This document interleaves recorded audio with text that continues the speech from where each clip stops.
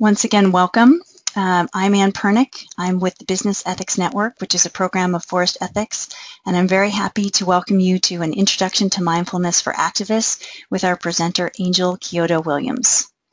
So a little bit about the different organizations and programs behind the webinar today.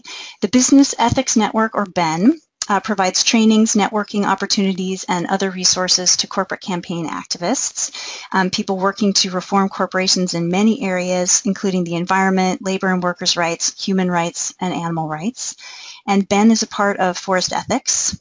Forest Ethics is a nonprofit that demands environmental responsibility from governments and from corporations, and we create solutions that protect communities, wildlife, wilderness, and our climate. And we are privileged to have Angel Kyodo Williams as the co-chair of our board and to have her teaching us about many things, including how to bring mindfulness into our work. Mindfulness is a part of our working culture at Forest Ethics. We believe it strengthens our work and also our resiliency as people, and it's pretty well integrated into what we do. We do meditations and staff calls. We talk about mindfulness in our work a lot. And though I've only been with Forest Ethics a pretty short time, I can already see the benefits from having a mindfulness practice in the work I do in terms of being able to step back and get perspective on the work that we're doing and see different and more powerful ways that we can make change. And that's what today's webinar is all about. I want to also say a few words about Angel Kyodo Williams. Reverend Williams is an author, activist, entrepreneur, master trainer, spiritual leader, teacher, and priest in the Zen tradition. She is the founder of the Center for Transformative Change and spiritual director of the New Dharma community. An early shaper and leading voice in the field of transformative social change, Reverend Williams' work bridges personal transformation and social change. She's the author of Being Black, Zen and the Art of Living with Fearlessness and Grace, which is a critically acclaimed book. It was called An Act of Love by Pulitzer Prize winner Alice Walker, and a classic by Buddhist pioneer Jack Kornfield. She brings a lens of justice for marginalized and impacted communities to her work on the environment, and she has been working with Forest Ethics through our board for 10 years. And we are so happy to have her presenting with us today. And with that, we'll make sure that we can hear and see Angel, and we'll get going. There we are. All right. Thank you so much, Angel. And I'll move the slides along. Let me know if I'm in the wrong place. Okay. Welcome and thank you so much. As Anne said, my name is Angel Kyodo Williams. I'm very happy to be with you. Can you hear me okay? Yes. Anne? Okay. Okay. So let me just make a little bit of a change here. I switched something and can't see what I need to be. Awesome. Okay. So again, my name is Angel Kyodo Williams. Our time together is fairly brief, and I want to leave plenty of time in order to be able to respond to your questions, because that's always really the juicy part. So I'll just say that briefly, as Anne said, I've been sitting on the board for Forest Ethics for 10 years. I just became the co-chair, and my other life is spent as a spiritual teacher. I've practiced in the Zen tradition and beyond the sort of pop culture relationship to Zen. Zen is really understood as the tradition that strongly focuses on sitting meditation. The reason that I come to bring meditation is not because I'm sort of fixated on meditation for my own needs. It's because as a person that was an activist before I was a spiritual practitioner or had any formal spiritual practice, I came to realize that the practice of meditation or mindfulness, the practice of bringing oneself back to moment awareness, non-judgmental awareness, was extraordinarily impactful to my life as an activist. I spent time doing activism, different forms of activism on behalf of young people that were incarcerated, for the rights of young women and voting rights and so on and so forth in my early life, and I've never stopped being in direct relationship to activism as a way to express what's important to me and what matters in the world. So I come to bringing meditation not from the perspective of I've got something to sell activists or they need to do something to fix them, but rather this is something that is going to affect the work that we do out in the world. And I believe that it's important that the people that are doing work out in the world get access to the best tools and resources to generate their own personal and inner life resilience so that they can be effective for what matters to them in the world. So that's how I come to this. So I'm going to start with, if you give me the first slide, and talking a little bit about what meditation and mindfulness is more specifically. Some of these slides come from a dear colleague of mine, made them up, so I may not say exactly the same things, but you'll get the idea that meditation, or as it's now more popular to say that mindfulness is the way that people feel comfortable to say, like a non religious form of meditation. And so I'll use mindfulness and meditation interchangeably, but I'm referring to the same basic practice that is aimed at training your mind to be in the present. And so, as I said, that's to bring our mind out of the past, which we're often focused on the past, what happened at some other time, or we're far ahead into the future. The result is that we actually miss what's happening for us in the current moment, and we feel a sense of being out of sync because there's a drag when one is focused on the past and we have the events and the situations. Maybe I shouldn't have said that. Was that the best way to approach that? Or this is what I'd like to do. This is what I'm hoping for. In the meantime, the only place that action can actually happen is in the current moment. So if we're lost in the past or overly focused on the future, we're not actually able to be as effective as we'd like to be, as attentive as we'd like to be, as attuned to what's happening in the moment so that we can bring all of the resources that we have to bear on the current situation. And when we have all of our resources available to us, we actually end up with more choice, so that the part of that us, the personality part of us that's functioning, can actually serve us instead of us kind of falling into the trap of whatever the situation is that's happening, gaining momentum and kind of taking over. And then we find ourselves doing things that we didn't really intend to do. We find ourselves behaving ways that we didn't really intend to behave.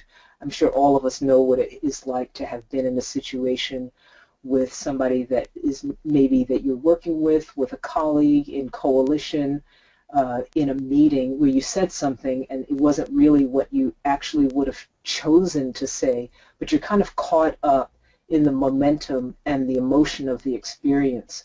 And what meditation and mindfulness does is bring us back into the current moment of our experience and able to sense the entire situation so that, again, we can have more choice about what it is that we're up to. The other thing that it does is it helps us to be more aligned so that what we're thinking, right, and what we're actually feeling and the mood that we're in are more in alignment. And so, for instance, we get up in the morning and we're feeling kind of out of sorts, and it's difficult for many of us to not allow that mood to kind of take over our day or take over our experience and the way that we're relating to people as a result of that. By doing mindfulness and bringing ourselves into the present moment, the kind of draggy energy of a mood, right, and mood tends to be leftover past experience that's being activated into the current, and it makes what we're seeing in front of us quite foggy. So we're able to say, I'm in this meeting now, and what I need to do is to be able to be attentive, to be open, to be spacious, to be available to the situation, rather than allowing the mood that I woke up this morning to kind of go on and on in the back of my mind, and I'm halfway having a conversation with the experiences that I'm having in my mind and halfway having a conversation with the person that's in front of me, neither conversation being clear or satisfying. So it helps to actually cultivate our capacity for leadership by bringing us in alignment so that people experience us as we want to be experienced rather than experiencing us as the different parts of us that feel out of conflict and out of sync with the current moment that's happening. And it develops our, I want to say, we call them our superpowers, which is our ability to feel into the situation that is happening. So we all have that, an understanding of what it's like to say that a situation feels off. Well, that's somatic awareness. That is to say that without even someone saying something and saying like, hey, I feel really off, or a person walks into the room and you know that they're angry, or there's a situation brewing amongst your staff and you realize that something is going on. Well, meditation, by clearing out the kind of noise and clutter of our mind, enables us to actually be more attuned to that somatic awareness, that fundamental human resource to be able to feel, which actually happens much, much quicker than our mind is able to process what's going on. It is what has alerted us to dangerous situations and helped us to maintain ourselves and to move quickly when we need to be able to move quickly, and also to recognize when to slow down and pay attention to the surrounding environment and have our senses heightened. But again, if everything is cluttered, we can't actually do that. So that's a little bit of a hint as to what meditation is and some of how it functions for us in our day-to-day lives as activists and organizers and advocates for social change. Next slide, please. I like to say to people that the way that you can think of meditation is it's about developing a relationship with the inner you. So there's you and there's an inner you. And how do you know you have an inner you? Well, if you've ever had the experience in your life where you, I want to say, leave roadkill behind, as in something occurred, right? You meant to behave a certain way, but all of a sudden you're looking behind you and you've got a mess of a situation. That can happen in your interpersonal relationships, your relationships at work, your romantic relationships, any number of places. We all have had the experience of, oh, looking over our shoulder and looking at the roadkill of a situation that has occurred in which we don't really feel like we were fully participating, and yet we know that the aftermath of that was left behind. Well, that's because, as depicted in the slide, much of our lives is actually driven by our inner awareness and our inner you, right? The self that is driving all of our emotions, that is receiving the information, and then taking control of how we actually behave.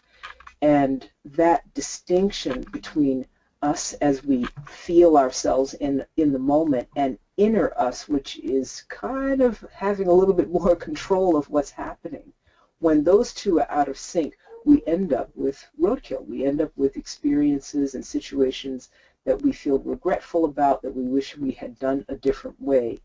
And meditation allows us to develop a relationship between the outer experience and immediate experience we have of ourselves and the inner experience that we have ourselves, which is our more private and internal thoughts, feelings and emotions that are undergirding all of the behaviors that show up to the world and express itself to other people as who we are. So that's part of, that's the first half of what is happening in terms of our relationship of having an inner life. The other side of that is if we do not have a relationship between our inner selves, right? If we don't have a relationship with this underlying aspect of ourselves that's really driving the situation. And we want to make change in the world. If we're not driving our own lives, then who's driving change? Right? That is to say, if we're not able to be in deep relationship and effectively drive our own behaviors where we have as much access to choice and resourcefulness in terms of how we show up, what are going to be the outcomes and the impacts on the change that we're actually trying to have in the world? And if you want some examples of where that misalignment or lack of relationship occurs and affects the impact that we have in terms of the work we do, you can just think back to the different times in your experience directly or that you know of where coalitions broke up because of high-strung emotions, where people couldn't work out the situation, where meetings are taking place and somebody blows up and they can't reconcile, where ongoing conflict between colleagues, between partners, between bosses and staff, managers, directors, between foundation people and the development people, where we just can't get along, and we can't get ourselves aligned in order to move forward. And that's basically because one or more of the parties involved are not able to get in sync with their internal emotions and get aligned and clear with their purpose, so that their inner lives are not driving the outcome of the situation. We want to be clear about the purpose that we have for bringing about change in the world, and we want to be able to set aside the noise and clutter of moodiness, of mental chatter, of distraction. Distraction is a big one because all of us have far too much work to do. There's many things to change, and that often actually presents a paradox for us because we think, well, I have so much to change and there's so much for me to do. How could I possibly spend time sitting around doing nothing, which is often what people think of as meditation. My question back to you would be, in that case, if you don't take that time, as many of us have not been, to taking that time to get in alignment with the part of ourselves that's driving our behavior, are you willing to continue to accept the outcomes of situations gone astray, of distraction taking over your capacity to focus on the work that you have to do in front of you, on being disorganized, feeling unproductive and not being able to get yourself on track, or simply not being able to establish a calm and clear break from your work at the end of the day, so that when it's time to go back into your home relationships, you're not bringing all of the stress and distraction and dysfunction of work into your home life and starting a cycle of upset there as well. So I'll leave that question to you, and I'm going to bring us to start with just a basic meditation practice, so that if you want to get some sense of what it might be like, if you haven't had a chance to do it yet, I'll give you a little bit of an access to a meditation practice that will maybe debunk some of the myths that you might have about what meditation practice means.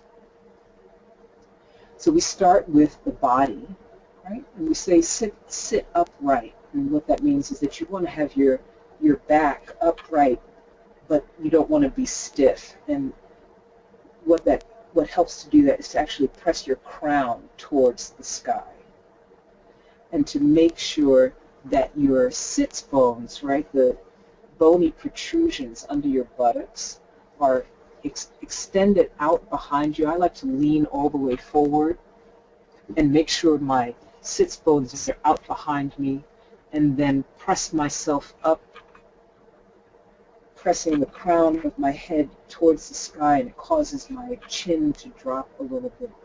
If I'm sitting in a chair, I want my knees just about level with my hips.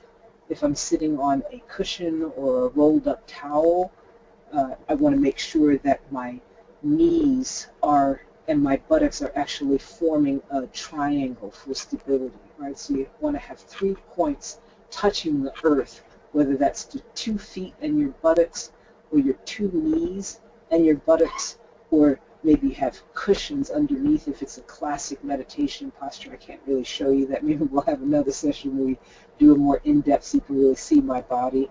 But if you have cushions propped up under your knees, for those of us who our knees don't go down and touch the floor easily, you can just prop them up. But you want to have a stable foundation forming a triangle, as you see in the slide.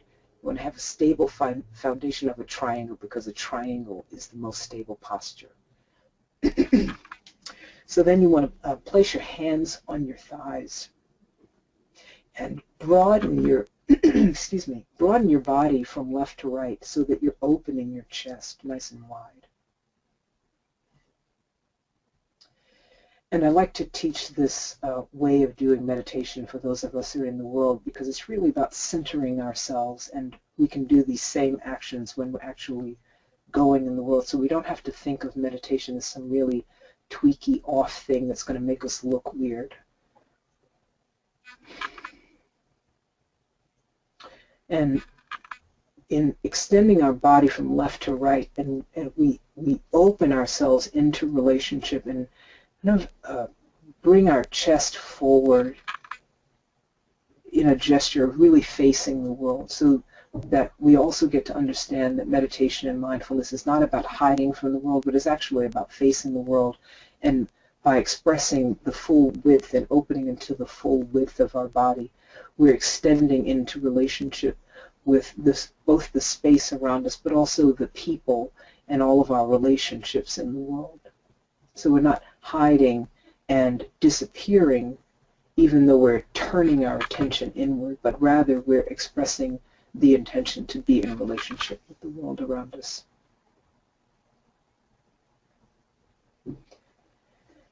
And as I said, we're also extending into our full length, and by extending into our full length, we're expressing both the relationship through our width, but also our own personal dignity through the length of our body. And that means to not be collapsing and kind of having your shoulders drop, but to really feel your own sense of dignity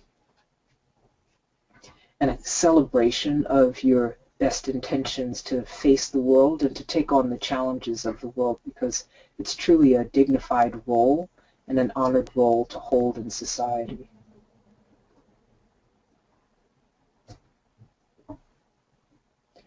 It helps to take your tongue and just put it on the roof of your mouth, which reduces swallowing. And so a lot of us are familiar, if you've ever tried, you feel like you're swallowing and swallowing. So if you just, it's a little trick, take your tongue and just put it on the roof of your mouth just behind your teeth, and swallowing will be reduced. And finally, casting your eyes downward. You don't have to close them completely. I like to say that when you close your eyes, since most of us, when we close our eyes, it usually means we're going to sleep. It's like having a movie screen. And if you have a movie screen, what's going to happen is you're more likely to make movies. If it feels more comfortable to you to close your eyes completely, you can. But the active style of meditation that I teach for people that are doing change in the world is to simply cast the eyes downward, so that you remain in contact with and aware of the outer world as you're bringing your attention and dropping down into your inner world. Next slide, please.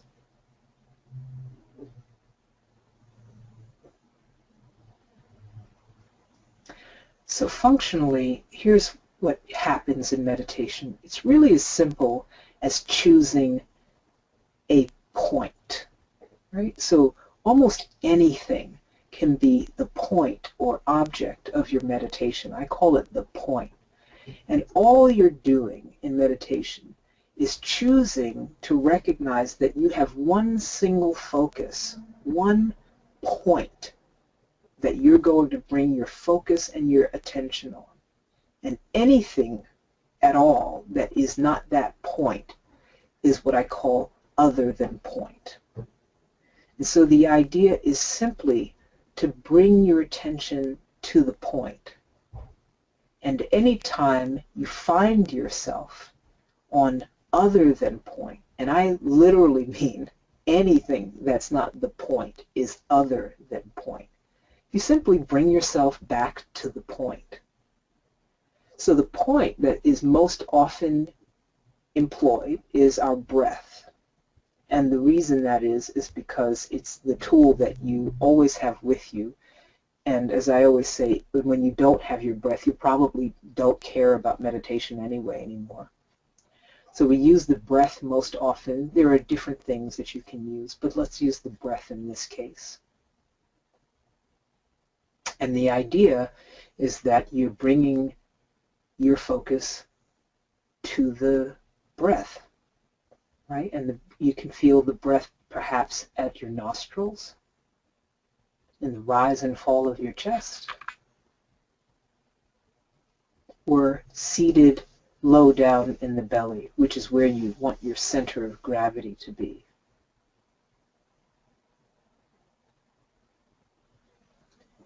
Oftentimes we count the breath in order to give us a way to contain and know where we are. So next slide.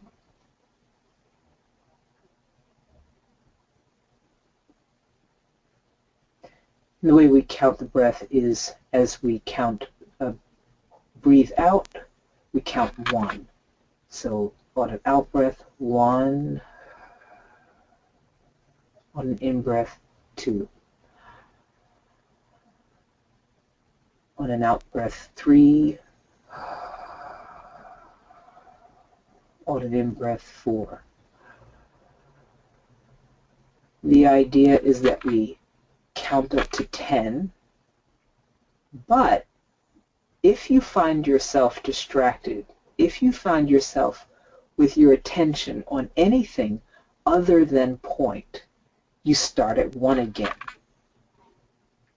And if, for those of you that think, well, I'm going to keep counting 1, I used to think my name might as well be 1 when I first started to meditate, because I so often was other than point.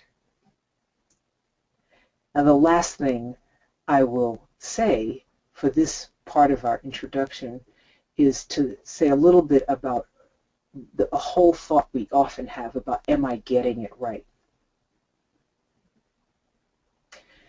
The idea in meditation is not, of course, is not to be caught up in distraction and the noise of our chattering mind, the distractions in the room and the space, the running into the past, checking out whether we're hungry, going over the conversation that we had earlier, revisiting old situations, wanting to know whether we did the best we could, or jumping into the future, right? So clearly, meditation wouldn't be that kind of space.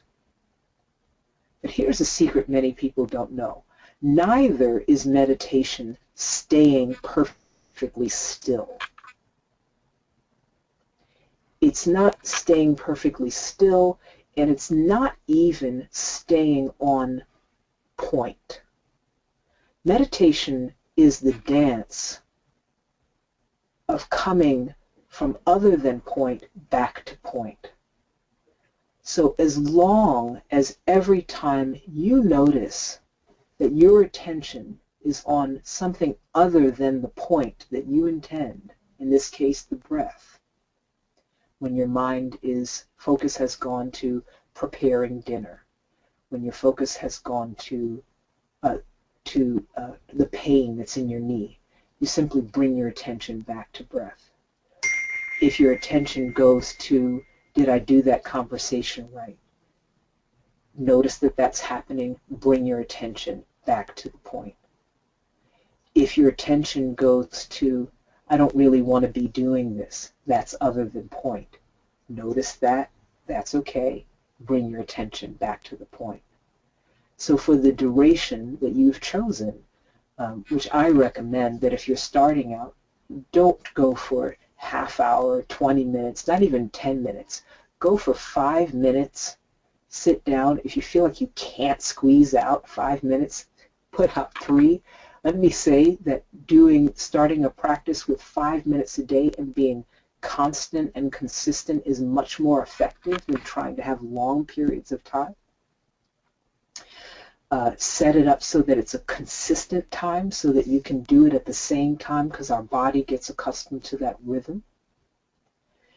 And if you can, ask somebody to do it with you. If they can't do it with you in person, it'd be a partner or your kids or something, do it with you, then you can do something online. We have a little online practice group that we do all the time, and I introduce meditation to organizations, and we engage in everybody in a 27-day challenge, so you kind of build up the practice when you first start. And as it happens, if you miss a day, as many of us, it does happen, especially as you're building a new habit, you just start all over again, and don't get yourself tripped up about it, because that's other than point. You simply bring yourself back to the point of meditation. You don't want to make this an irritant. You don't want to make it painful. You want to get yourself in a position where it feels like something that maybe has a little edge to it, but you begin to look forward to it. It should enhance your life. It should fit you. There will be some discomfort, whether that's in the body or in the mind. Of course, as we get to sit down and settle our minds are not used to being settled, and so they'll be a little agitated, and they'll create a lot of distraction to keep us from being still. But if you simply remember that all meditation is to recognize, what is the point, right? What is the purpose? What is the place that I'm fixing my attention to? And whenever I find myself other than point, I simply, gently, non-judgmentally bring my attention back to the point. And as long as I'm willing to do that over and over again for the period of time that I choose to do, I am succeeding at meditation. I'm going to open it up for questions. I hope that was useful. And yeah, let's see what you have to say about that. Wonderful, wonderful. Thank you, Angel. While I go ahead and take a look at the questions and get myself a little organized on that, will you please talk to folks about the 27 days of change practice that's coming up, and I've included a web address for people to contact you about that, and a little suggestion of what they write in the comments section, so that they'll get some more information. Yeah, sure thing. So, as I said, I'm an activist like most of you, and I personally found for a long time, even as a person that had developed a meditation practice and developed a strong spiritual practice, that it was hell of difficult to keep it actually functioning in my daily life. And so over time, I developed a program in which there are because we're not monastics, we're not living in a monastery, we're not going to be able to go and retreat all the time, drop at the hat. At the same time, we do want to be able to develop our capacity, develop our skill set. And so 27 Days of Change is a seasonal 360-degree 6-point change program. So it's a self-driven program that has what I think of as the 3 essential elements to bring about change in your life. When I say change, I mean any kind of change that you've been trying to bring, hoping to bring, and not quite getting it by. The 3 essential elements is to have some guidance, right? To have a clear structure of support. I mean a clear structure, meaning in the form of a program, right? So guidance, a clear structure in the program, and also to have support around you in the form of a community of people that are actually engaging the same thing. Any of you know that if you tried to do something and you're the only one doing, it's kind of a drag because you can't really talk to people, so having a community support is utterly essential to actually bringing about change. The other people may not be doing the same kind of change, but because we're all moving in the direction of change, our own personal change together, there's a great deal of momentum and a feeling of support and a camaraderie that is built where it has been really profoundly impactful for people, where they've thought about the kind of changes in their life, whether they're dietary changes, exercise, just doing a writing practice daily, getting up to speed on that, starting a meditation practice, developing more patience with your kids, with your parents, with your partner, all kinds of things I've seen people use for 27 Days of Change. We have a limited window of time that we let people come in and register. It's a very popular program. We're going to have to cut the registrations off this time. So if you're interested at all, please go to 27daysofchange.com. And very soon I'll be sending out an email that gives more in-depth, we'll be a more in-depth webinar that tells all about the program. So I'd love to see if any of you want to bring any kind of change in your life. We also offer mentor coaching for those people that choose that path. So if you want to bring any kind of change in your life, you want to talk to people and hear from people that have brought extraordinary change in their life, sign up and we'll get you some information. Wonderful, terrific. And I also wanted to note that several of you indicated you'd like more information about Angel's work and about Ben, and we'll be getting all of that to you too. And for folks who requested more information about Angel's work, there will definitely be information about 27 Days of Change in there too. And just about 27 Days of Change. Yeah. 27 Days of Change is as an activist is my response to needing to bring a way to effectively deepen my own life and be able to move things forward in my own life, recognizing that I didn't have another way of making that happen for myself. And so it's the culmination of 15 years of experience, both as an activist and as a practitioner. It's most of the people that participate are just like you, and so I invite you to check it out. Wonderful. All right, we have great questions here, and I'm going to try to call on people. So I'm going to try to unmute each person's line one at a time here. And apologies if I say your name wrong. Please correct me. Jailani or Gilani? Can you hear me? Maybe not. Jailani, can you hear me? Okay, I will ask on your behalf. You had two interrelated questions. Can you recommend a few ways to help youth recognize their power and abilities as it relates to activism? Can you suggest a few ways to bring meditation to youth, specifically teens, in ways that they fully engage or embrace a practice? Yeah, let me start with the one from going backwards first. So to bring the program to youth, we sort of get this idea of like we want somebody to do something and we want it to do us because we see all the benefits, and so then we're trying to push it.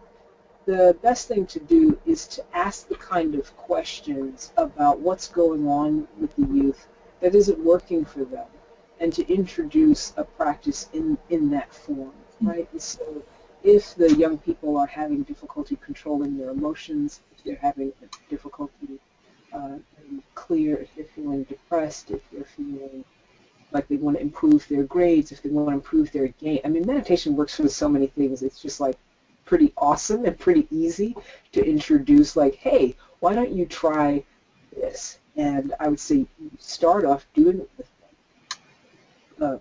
Give them the kind of instructions that are really brief. I offer that 4-line instruction: sit upright, extend yourself wide, because that puts you in a relationship. Extend yourself long, because that expresses your inherent dignity. And give one full out breath to begin, because we want to give more than we want to take. And that kind of a simple 4-line instruction helps people a lot, because they don't make it feel so complicated. The nuances like tongue on the, you don't have to worry about that.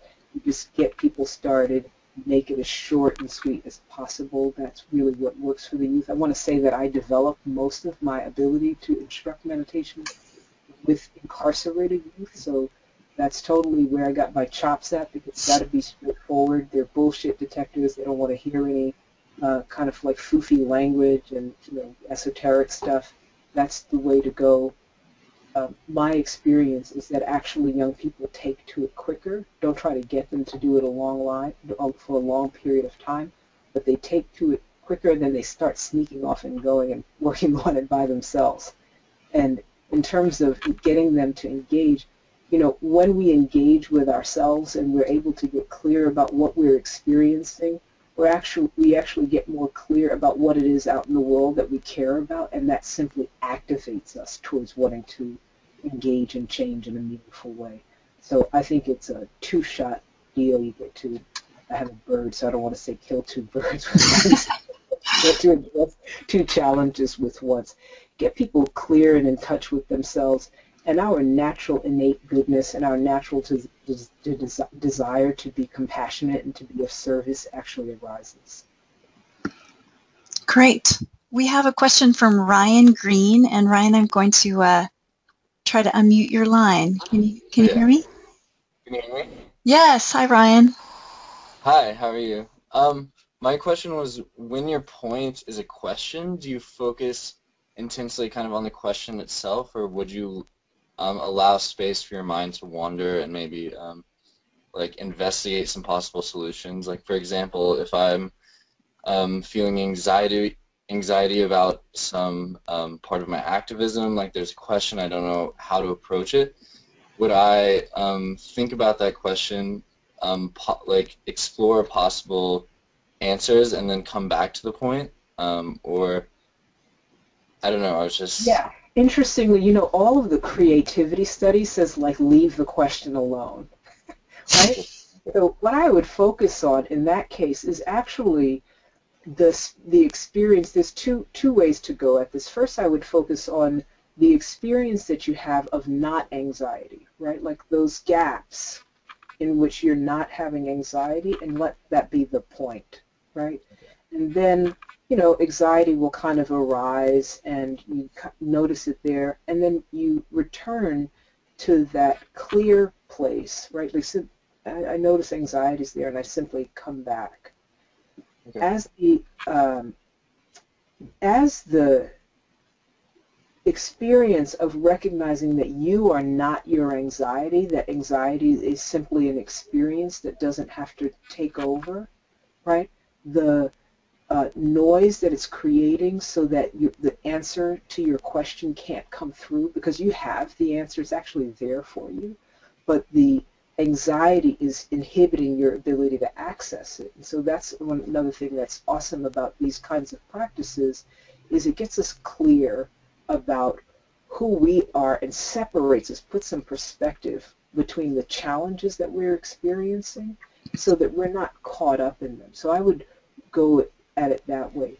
If the anxiety, if your feeling of anxiety becomes more intense, or like it feels very intense for you, you can actually turn your attention to a curiosity about the feeling of anxiety until it dissipates, right? Because if you bring your attention directly to the anxiety and sort of like look at the anxiety and be curious about it, right? Just be curious, like, what does that feel like, and what happens when I'm having this feeling, right? And so you're sort of working with, you're not actually asking these questions verbally, but just feeling like, what does that feel like? Again, separation starts to arise so that you're no longer overwhelmed, and then whatever answer and information is underneath the anxiety will begin to bubble to the surface. But I wouldn't put my attention on the question itself. Turns out that the brain doesn't work like that. It actually gets more tight and more narrow, and your most creative solutions can't come through that way. Okay. Thank you. Thanks, Ryan. We have a nicely timed follow-up here from Jesse. Jesse, I'm going to try to unmute your line. Can you hear me? Yes, hi. Hi. Okay, so my question was, when you're looking at the inner and outer self, how do you recognize that alignment, or maybe lack of alignment, between those two states or your being, and like more pragmatically, how does meditation help you achieve that alignment? You recognize it in the way that we all recognize a feeling of out of sortness, right? It's like we feel out of sorts. We don't, quote unquote, feel like ourselves. It's almost like you feel like you're spending a lot of time kind of watching yourself doing things, and you don't feel in control is kind of a funky word, but I think maybe that's the best way to say it, right? You don't feel like you have a handle on how your life is unfolding. That doesn't mean that you can control all of the aspects of your life and what happens is you don't feel like you have a handle on yourself in terms of responding. So if you feel churn, right, you're not feeling a sense of flowing through even the difficulties and challenges. So this is not about everything's going to be happy-go-lucky and you're going to have everything perfect. But your experiences of even the challenge does not feel like drag and friction on you, where you feel out of sync. It's sort of like if you watch Star Trek, right, like any kind of sci-fi, like you feel out of phase with your life. It's this little like, right, and that's inner you and outer you are not together. When they're together, even the challenges that you face in your life are faced with an experience of flow. Again, not to say that they're not challenging, but you don't feel ripped apart. You don't feel torn in the experience of the challenge. It's just like, okay, here's what the challenge is. I'm going to face that. If there's a part of you that's kicking and screaming and dragging, you know you're not in a relationship to the inner you. And the way that pragmatically that meditation helps that is because the noise, distraction, like ongoing chatter, we start to think that stuff is us, right? And so it's like you got someone comes in the room, they're annoying, you're like, yeah, I can't stand that person, and they're going to really get on my nerves, and oh my goodness, here they come. And we suddenly get caught up in all of that distraction or a feeling of judgment or like, what are they going to think of me? Maybe I'm not doing this job really well. And we're so caught up in that, we begin to mistake the noise, distraction, chatter for who we are fundamentally. As a result, we feel dis-ease, right? Like we don't feel at ease with ourselves. And we let those conversations and that past fixation and future fixation drive us. Because meditation brings us in the present moment, right, because it brings our attention right back to point and back to point and back to point, right, where we choose to come back to point, experience is felt as simply experience. We're not trying to layer on what's happening now and what happened before and what's going to happen all at the same time. And all of that extra information makes us feel muddled and confused. We call that state oftentimes like being in the zone, where it's just like, oh, I'm just on this and I'm focusing on this. And even if it's a difficult thing to work with or if it's a joyful and pleasurable thing to work with, it feels like flow. It feels like we're in sync. We're in time sync with our lives rather than being stretched out and stressed out by trying to be in too many time continuums at the same time. Does that make sense? Yeah, thank you very much. You're welcome. All right, thank you, Jessie. There's a question from Kristen. Kristen, can you hear us? Kristen, can you hear us? Okay, I'm going to ask this question on your behalf. Any recommendations as far as mindfulness practices to manage feelings of frustration with fellow white allies? She writes, I am a white Buddhist practitioner who see the work of undoing white oppression as distracting from the Buddhist principle of non-separation. I'm getting very tired of hearing that, yet I also notice I am not all that skillful in managing that because my frustration mounts. So not frustrated in managing what's the that? Can you I'm not all that skillful in managing I'm have to read into it for her a little bit. So Kristen, apologies if I get it wrong, but I think she wants to manage this conversation about undoing white oppression as distraction versus because of the principle of non-separation. I think she wants to bring. I think she wants to align her practice with her activism. And she is hearing from some of her fellow practitioners that that is not respecting the idea of non-separation. Kristen, I hope I am getting that right for you. I'm just going to deal with the question of frustration, right? and so in any case, right, the feeling of frustration, which is what I heard sort of right at the top of the question, the feeling of frustration is in any kind of out of control emotion, right, where something, the experience that we're having of an emotion, and an emotion is just like over attention on experience. We're having experience all the time, hot, cold, comfortable, uncomfortable, all of that is always happening. But then we decide to like over attach our attention to one particular emotion or feeling sense that out of the billions of them that we're having all the time. And so simply bringing our attention into the present moment, because the frustration of something that happens someplace and at some other time, right? So we have an experience, there's an emotional response to it, and then the experience, the situation itself is over. The fact that we're feeling frustration about the thing after the situation itself, the immediate situation is over, is because we're on replay, right? We're regurgitating that experience over and over again, and it's overlapping our current experience. And so simply coming back to the present moment over and over again is the way to deal with any difficult emotion. And so I'll just leave that in terms of the overall question, that's the way in which, you know, anger, frustration, anything, any emotion that feels like it's taking you out of yourself and it's taking control of you, is we simply bring ourselves back to the current emotion, current situation.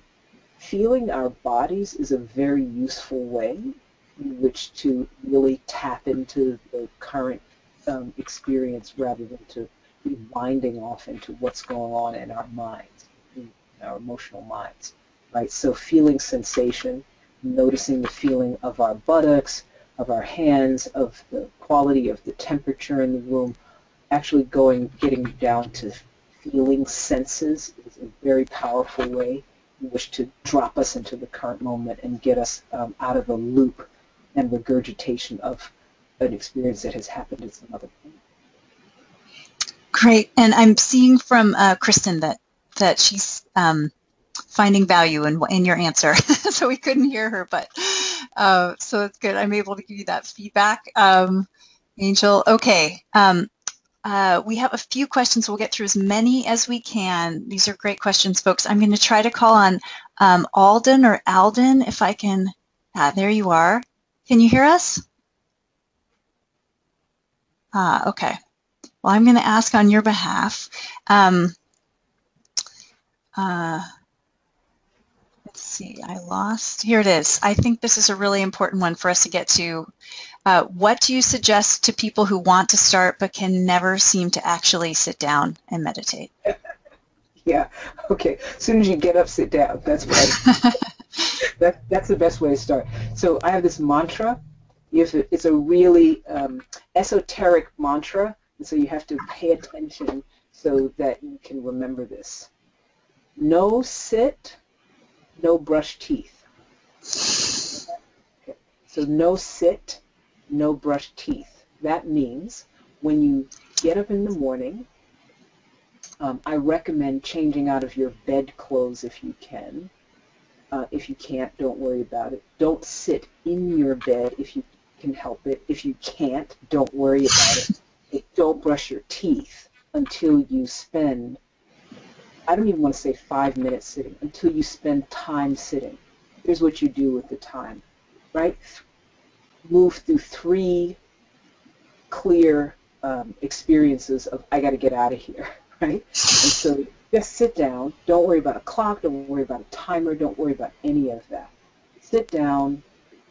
Get yourself in a sitting posture, upright, broad, in your dignity, one full out breath, retention on the breath. Something goes, I can't possibly be sitting here. Acknowledge it, attention back to the breath. Okay, I think I should go make breakfast. Acknowledge it, attention back to the breath. Third time you can get up.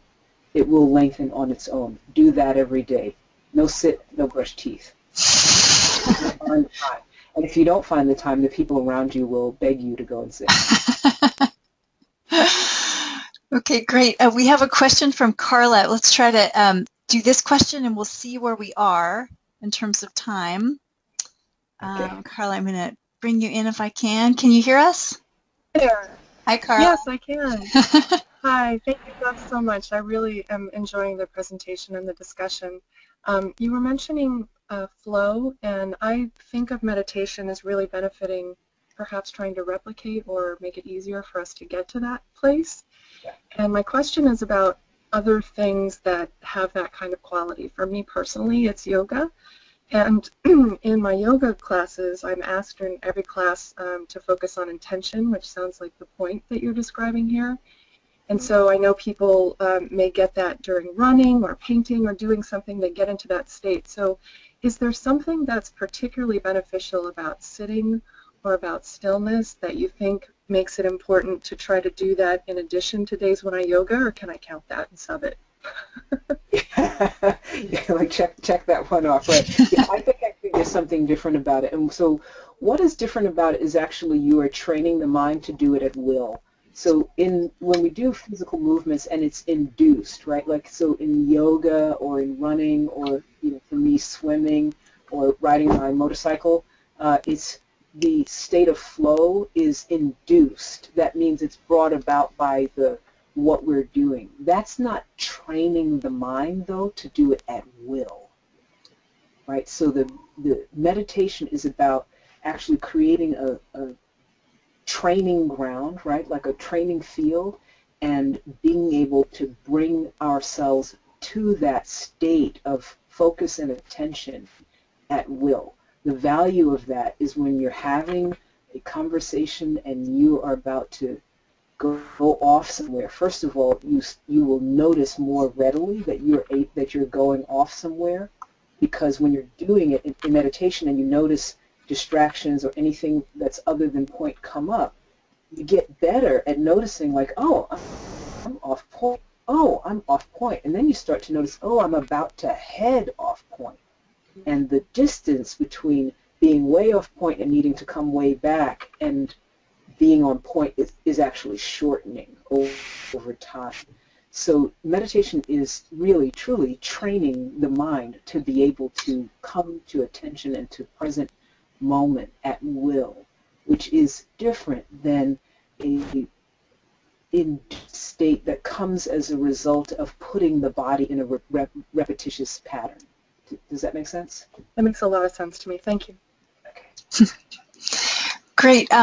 Angel, do you have time for a couple more questions, or you do? Okay, we're going to squeeze a couple more in. Thank you. My assistant is not here, and would probably say something different, but let's go for it. Okay. Well, you can wave your hands at me when it's just too much. But we have another question about activism and mindfulness and non-attachment. Let's see. This print is really small on this, which is going to make it more likely that I say your name wrong. Nalia, I'm going to try to bring you on. Correct me if I'm saying your name wrong. Can you hear us? Hello, can you hear me? Yeah, go ahead, please. My name is Nalia. Nalia, thank you. Yes, so this is in response to another question that was asked before. And my question is, working on behalf of social justice issues can elicit a lot of emotion. So how does one care and practice non-attachment at the same time? And is that even the goal, to practice non-attachment in this work? Yeah. Non-attachment is funky terminology that we have that has been translated, and so it gets misunderstood quite often. You want to think of it as not getting bound up, right? Like not being in. It's like you go to pick up a net, right? And we have a kind of like massive net of like interrelated challenges, social issues, social ills that are in the world, and we want to get our arms around them, be able to work with them, right? Does that make sense? Mm-hmm. The different things are related, and so it's great to get our arms around it and get a hold of it, and so we can move that situation and kind of unfurl it, and so that the net is actually all smoothed out and not one big jumble. But if you get caught up in it, when you go to get your arms around the social challenges of the world, if you get all caught up in it, you're not very effective. Mm. Right. And so it's not so much non-attachment as much as it is not being caught up, not getting stuck. Mm. So that your emotional responses and reactivity to the situation get you bound up, so that you're not able to see clearly, and you can't really. Now you don't have your arms around the situation. You're caught in the situation.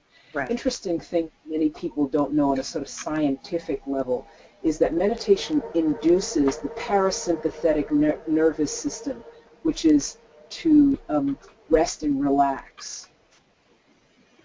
And on the other hand, we have the sympathetic nervous system, which is like fight or flight. The thing is that when you induce, it's not an either or. Having parasympathetic nervous system does not mean we no longer have attention and focus. It just means our attention and focus stays relaxed, so we're able to see the whole situation rather than narrowing down into a small part of it. Eliminates our sense of choice and creativity.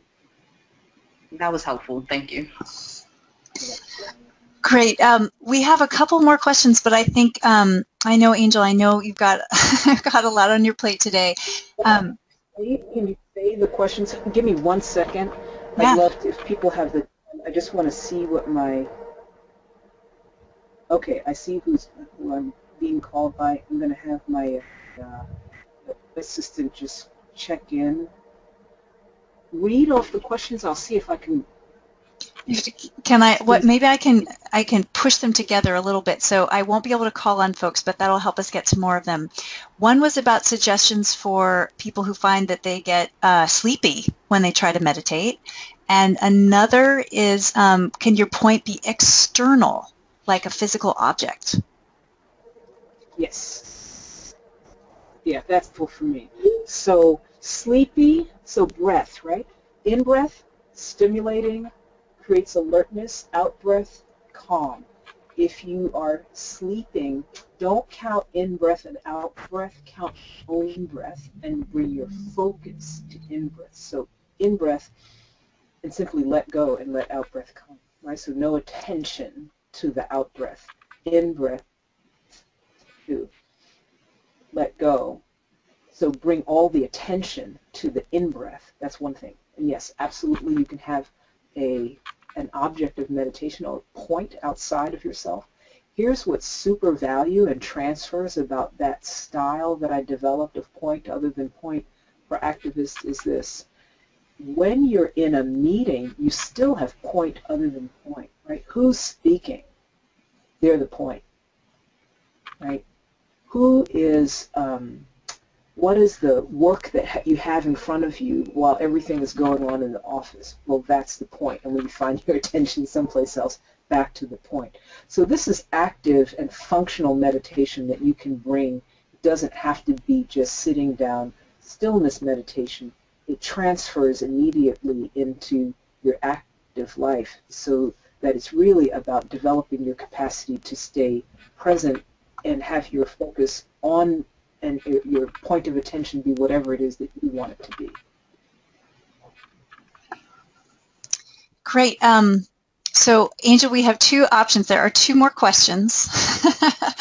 I could email them to you, and then they can be part of what we... Go ahead. Go ahead, do it? Okay. So one of them is about, let me see if I can find it, is about, okay, Vivian, I'm going to ask this on your behalf. How can educators connect contemplation and social change in students in higher education?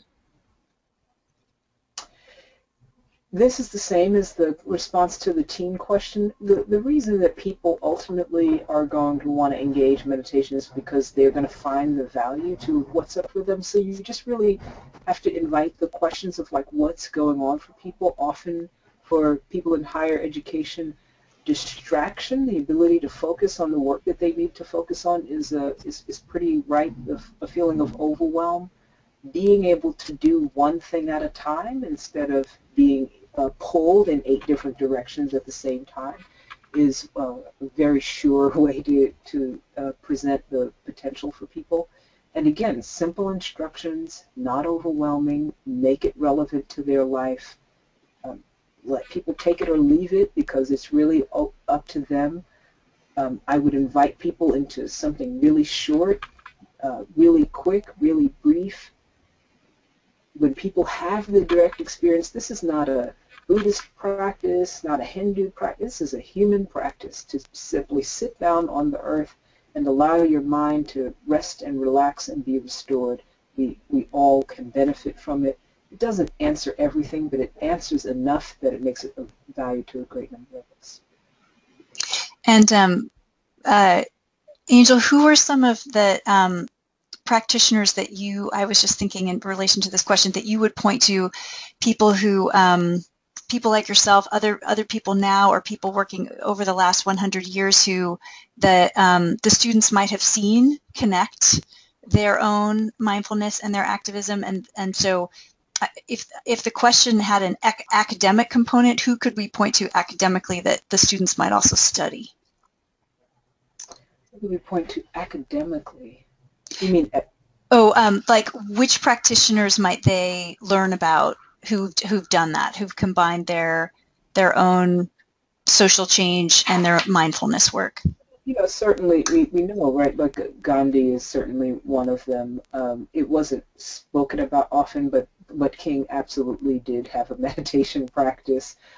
Alice Walker is a phenomenal example of someone that brings a deep meditation practice.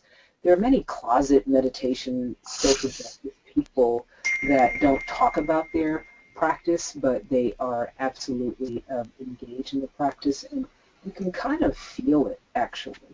You feel that like steadiness that comes through that doesn't dampen their passion and their fire, but they're steady and they're clear, and their capacity for resilience is increased and enhanced. So Alice Walker certainly comes to mind. Angela Davis is a yoga practitioner. As I said, King. Who else? I'm a little worried about like outing people.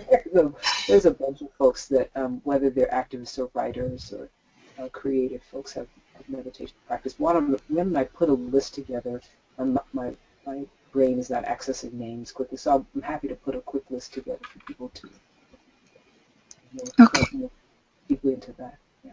Great. What's the good fine folks that run Forest Ethics? There's one last question, and before I go to it, I just want to thank you so much, Angel, for this today and for the ongoing help at Forest Ethics with all of this. I want to thank everyone for being here today.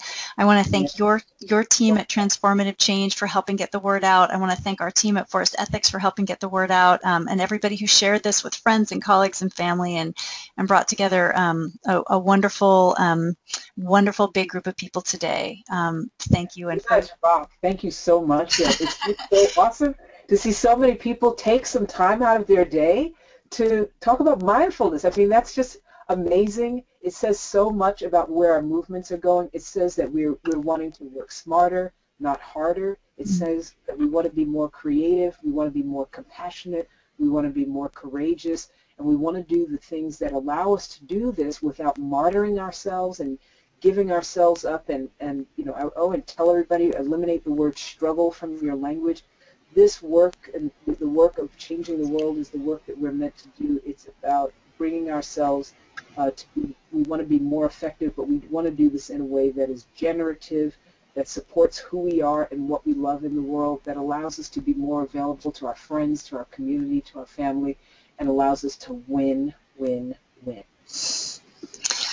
Right on. All right, and here's our last question. It's from Aaron, and I'll ask it on your behalf. Mindfulness seems to have become a fad as of late. How do we keep the white power structure from co-opting meditation as another tool of capitalist efficiency? Yeah, that's it's a reasonable question. I have this sense that if we all relate to mindfulness as dropping into, right, developing our capacity to become present in moment-to-moment awareness of self and other. This is key. Moment-to-moment awareness of ourself and other.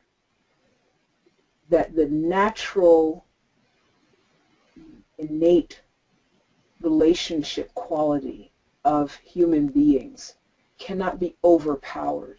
If we keep mindfulness as something that's more about focusing on me, and me alone, rather than me and my relationship to the world, my relationship to anything outside from myself, my relationship to other, then the natural ethical foundation of mindfulness and heartfulness shows up. So when you hear mindfulness, think of heartfulness at the same time, and there is no amount of corporate takeover that it will ever be able to undermine the power of the human relationship and our love and compassion and willingness to be present to each other and to ourselves. Great. What a beautiful note to end on. Thank you so much, Angel. Thank you, everybody. And we will get you more information via email shortly. And yeah, just a pleasure to be with you all today. Thank you. You all rock. Thanks so much. You rock, Angel. Thank you. Okay. Bye. Bye.